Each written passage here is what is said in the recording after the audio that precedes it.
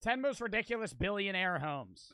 Most people just want enough money to be comfortable, but wealthy people take comfort to a new extreme and flaunt their luxury with extravagant purchases. Today, we're looking at things only the richest people have in their home.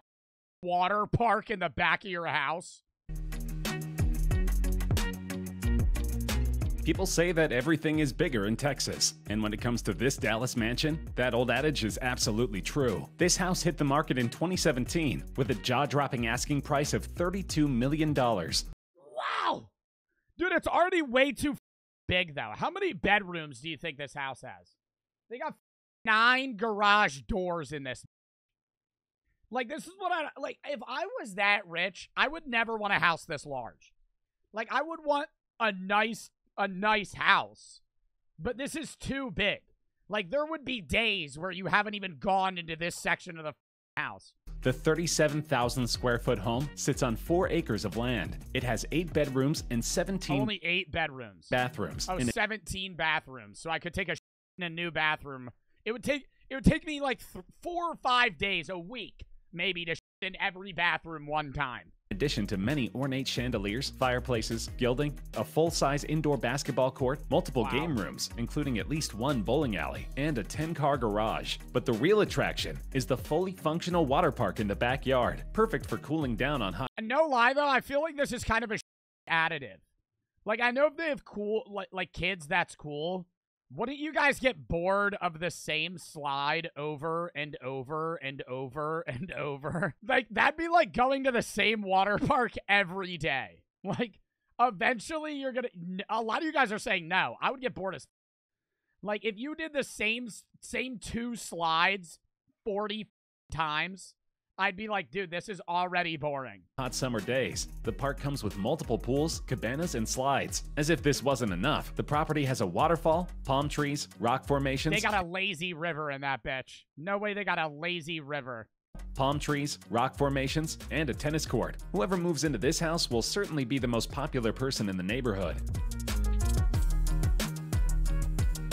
Can you imagine what it would be like to live in a $12 million Tribeca loft in New York City? How about one with an all-gold bathroom? This one-of-a-kind property was recently highlighted by architect... That's literally fuck you money. I know these are billionaire houses, but that's just the definition of fuck you money. Having a golden toilet. Like, what is the fucking purpose? There's no need. And in all honesty, it kind of looks ugly. Architectural Digest in a short video wherein host Pooping on gold. Steve Gold walked through the amazing home. The 6,000 square foot loft was recently gutted and fitted with all new appliances, with 3 beds and 3.5 baths. There is a ton of space, especially for Manhattan. The house is partitioned into different rooms to create privacy, including a high art sculpture that the builder picked up from Art Basel. Each piece of furniture is custom designed, and a Greco-Roman theme persists throughout the apartment. There is a Louis Vuitton hammock in the main room, in addition to a full wet bar. The bedrooms are all covered in gold leaf, and the bathroom is solid gold. That bed looks like where a serial killer would fucking cut my head off. This fucking weird Victorian bed. Like they would lure me into their house and then fucking slit my throat.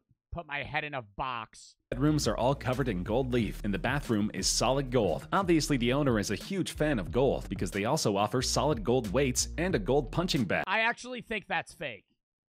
If I'm being real, I actually think the billionaire cheaped out on that.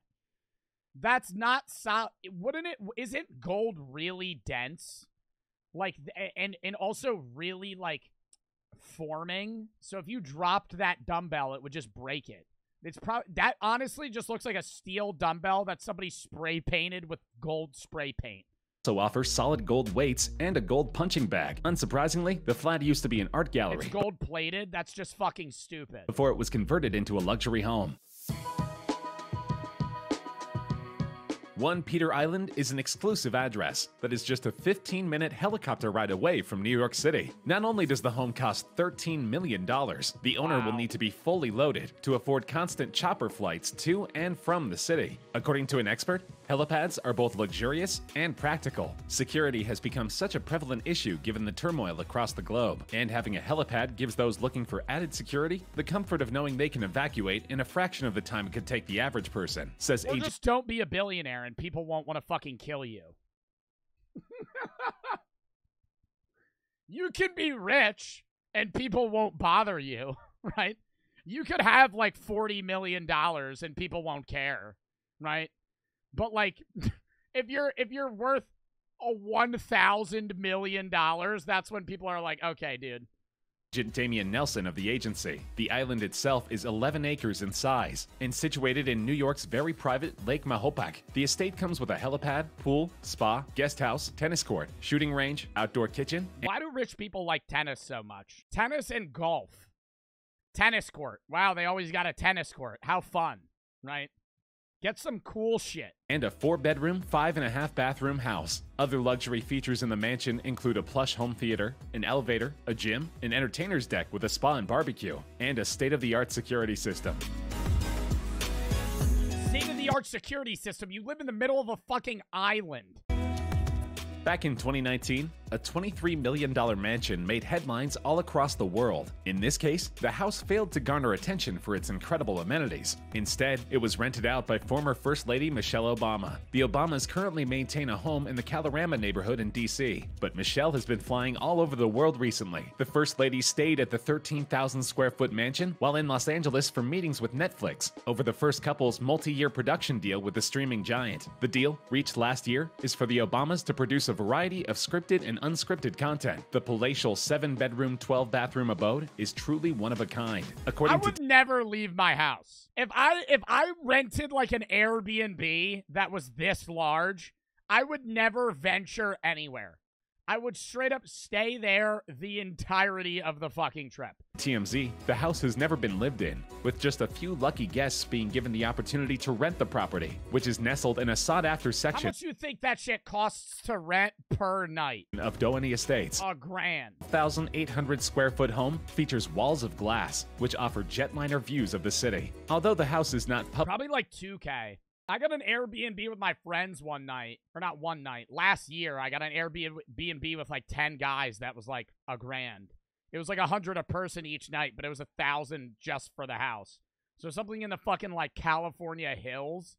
Dude, that's probably like 3 or 4K a night. Publicly available to rent. It may be that Michelle was given the opportunity to stay there for 2 nights free of charge, as a means of getting to know the sprawling mansion, in order to decide whether she might be interested in making it a permanent part of her property portfolio. Unlike their relatively modest house on the East Coast, the Shark House comes complete with an array of Los Angeles-centric amenities. In addition to the 300-gallon aquarium, the home also has a living wall canopy to offer the ultimate zen. What if you fall into that bitch? Do those sharks bite? Like experience. In 2018, shortly after the mansion had been completed, property website Curbed reported that the 2-feet-deep shark pool was inhabited by an array of species, including 8 stingrays, 3 hound sharks, 1 remora shark, 1 horn shark, stingrays, 3 hound sharks, 1 remora shark. They can't kill you that fast? Yeah, I know, it's 2 feet of water. That thing could still fucking bite you. 1 horn shark, 1 cat shark, 1 starfish, and 3 yellow... 1 starfish? You're a fucking billionaire house. 1 starfish? Come on, man. Tangfish. Yet another one. Brookline, Massachusetts is home to numerous mansions. One was recently finished in 2019 that was dubbed the Ferrari of homes, costing a mouth-watering $13 million. The 7,450-square-foot estate sits on half an acre in the affluent suburb of Boston. This is the nicest interior. You will never catch me buying a mansion in Boston if I win the lottery. What the fuck? Out of any... Yo, I'm not even shitting on, like, Boston, right? But out of anywhere I would buy a mansion, why the fuck would I buy one in Boston, Massachusetts? Here, with the most opulent finishes listed in Brookline, the listing states. 13 mil. This just looks like a really big regular home. If you want to own a regal property, look no further. Amazingly, the property is home to more than $1 million that fridge is insane. Worth of windows and doors, far exceeding the price of the average one-family home in America. This is in addition to $600,000 in marble tiles and $125,000 in appliances. Yeah, no, that's how I know that's a good house. You know how I know that's a good house? It made me have to shit just now, right? When you peep a nice bath, I don't know if that's relatable. When you peep a nice bathroom, you just got to take a fucking shit. Oh my God, I would poop in this bathroom for sure. in marble tiles and $125,000 in appliances, including four No, dude, you're telling me you don't walk into a hotel room and you see the bathroom and you're like, damn, I gotta poop now. Sub-Zero refrigerators, 2 Wolf grills, 3 washers and dryers, 2 Miele dishwashers, and a $250,000 deck. But the main features are heated floors and driveway. What's the biggest thing you would want at a house? If you had unlimited money, what's the biggest thing you want for your home? I would want a view. That's all. That's honestly all I care about. Just some crazy shit, right? A porch where I could sit in a chair and just have zero thoughts. You ever have a moment where you have zero thoughts? It's so nice. Where your mind isn't racing and you're just kind of sitting there and you're like, damn, like I'm not thinking about anything. You'll have one of those moments, and it's always when you're looking at a nice view, right? You'll appreciate the view if you sit there long enough. At some point, you'll just think about literally nothing, and you'll just sit there, and you'll just exist, and it's so nice. Perfect for long New England winters.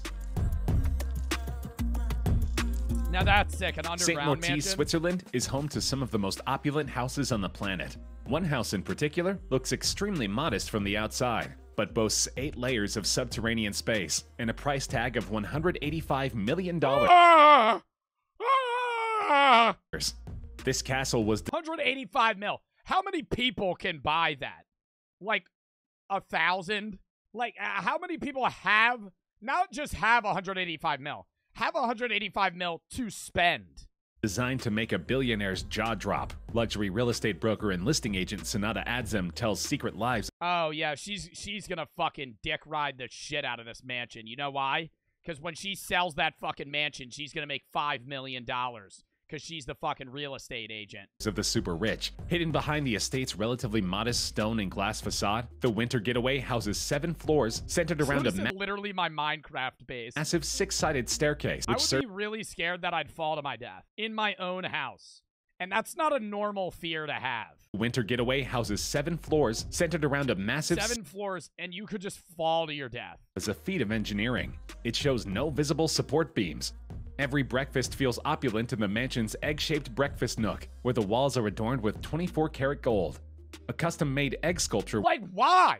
Like, it's just shit to add on to the price. Like, dude, I don't need that.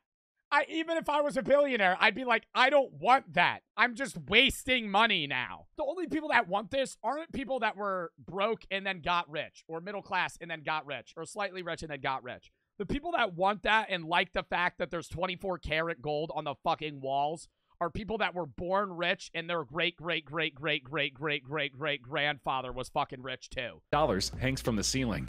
The subterranean floors beneath the master suite house a wine cellar and a home theater worth $1.3 million. But the true star is the ski den. Home theater's pretty sick though. Where the estate's billionaire owner has ski-in and ski-out access to a private chairlift. Now we're talking. Now we're talking. Hold up. Show me this bitch. A South Florida home valued at $8.5 million. All right. I don't want to say not too expensive. Not too expensive in comparison to the other homes. Owes a vast portion of its worth to one of the most impressive game rooms on Earth. The whopping 6,000 square foot room is enough to keep you entertained for years. The room features a 2-lane bowling alley, Oh, stop with the bowling. Stop with the bowling. Right? I know. Yeah, would it be nice to have a bowling alley? Like, why do they always hype that shit up? Like, if I'm going, like, yeah, that's fun. Cool, a bowling alley. Like, I'd rather have other stuff, though. Skee ball's pretty sick. Skee ball arcade game, a claw machine grabber game. I don't want to say. Oh, all right. Now I'm actually. You know, when I saw game room, I was assuming it would be video game. Isn't it kind of stupid to have arcade games in your house, like a claw game, because you already own everything in in the claw. Those are all yours, right? It's not like you don't own them and you're trying to obtain them. Pinball machines, a racing car and Pinball machines is still cool. motorcycle game system, golf simulator, a racquetball court, movie theater, and full concession stand. There's also a game machine with 200 classic games from the 80s and 90s, including Pac-Man. People feel like they can have the home of their dreams, but they're really secure, the architect said. They also like the fact that it's not a golf course community. Other features of the estate include 4 bedrooms, 5 full and 1 half baths, an office, custom gym, wine room, and living room with a floor-to-ceiling granite fireplace. Outside, I feel like home gyms are demotivating now. I know that's kind of backwards logic, but when you have a home gym, it's not like as much of an activity to go and work out, right? Like when you have a gym membership, you're like, all right, I gotta go lift. There's a bunch of people there. It's like they're all motivating you all together. But when your gym is just in your fucking basement, it's not as big of a thing to be like, okay, I gotta go work out. pool with a waterfall and a full summer kitchen, not to mention 300 feet of lake frontage. In addition, the home is near to a shopping center, movie theater, and other conveniences. Dinosaur house. With 12,500 square feet of indoor space and another 10,000 of outdoor decking, this Beverly Hills mansion has plenty of room to spread out. That's lucky for the largest of its residents, a 150 million-year-old Allosaurus worth over $1.5 million. Developer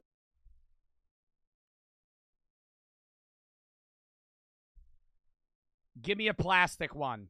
I'm fine with it. Tim Ralston incorporated the fossil because he saw an increasing That's sick? Yeah, I'm not spending 1.5 mil on a fucking dinosaur bone. number of on-the-market digs featuring distinct centerpieces. He admits, though, It's that cool. Okay, chat, y'all are saying that's sick as fuck. How many times are you going to look at that? If you buy this house, you're going to walk past that dinosaur, and at some point, you're not even going to pay attention to that fucking thing. You're going to stop giving an actual shit about it. You're going to look at it one time, you're going to be like, damn, that's a dinosaur. was not his idea. My first thought was no. It took a little convincing, he tells Rob Report. But the buyer wants a home that has everything, and this is a phenomenal museum-quality piece. Everyone asks if it's real.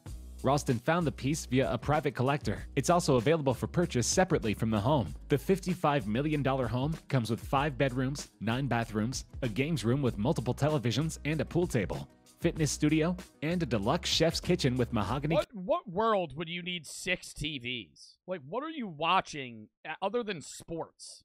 Kitchen with mahogany cabinets, Miele appliances, and 2 Armani Pietra marble benches. 6 friends gaming at once? Yeah, and all the fucking... You're going to have Call of Duty, Rocket League, Fortnite, Minecraft, and all these other games playing their audio at once. You're just going to hear... Kill streak. Alicata porcelain-clad steam room allows access to an outdoor deck with a hot tub enclosed by bamboo plants, and the temperature-controlled 600-bottle wine wall is great for those who love a tipple. There's also they always got so much fucking wine. How much wine is a motherfucker gonna drink? Wall is great for those who love a tipple. There's also a large 12-seater home theater with reclining chairs, a marble fireplace in the lounge room, and a home bar made from rare Porto gold marble. Solar-powered house. Yeah, we're going to skip through that one. It's literally just going to be a house with solar panels. Wow, how cool. Wow. Wow. Californian abode. This $4 million home features its own spa, wave room, movie room, elevator, and office with unique leather flooring, with astonishing views, and its own personal infinity pool and lake. This home truly has every feature imaginable. It is within 2 miles of 2 20-acre parks, and there is no end to the recreation activities. That's a sick-ass view. That's the best house yet. It's within striking distance. In case you weren't already convinced. Dude, look at that fucking view. It features 9,000 square feet, and it's big as hell. 6 bedrooms, and 8 bathrooms. With a my God. smart home system, you can control the temperature, lights, pool, security, and entertainment systems with a touch of a button. That's All sick. of the furniture is custom built, meaning that this is the shit I would buy if I was a billionaire. this mansion is truly one of a kind. In case you have guests staying the night, there's a separate guest house so they can be comfortable and maintain their privacy. The kitchen is outfitted with double ovens, double sinks, and 2 dishwashers to account for a huge number of people sharing the space at the same time. Though it hasn't yet been sold, this is one of the most luxurious homes on the market, and it's All right, chat. Somebody drop a $5 million dono so I can buy this house. available to anyone with a spare $4 million All right, chat. Let me get a fucking million gifted subs. laying around. All right, chat. Somebody drop 2 million gifted subs so I can buy that house. All right, real quick, chat. Somebody, yo, Mr. Beast, drop a quick 5 mil dono on me.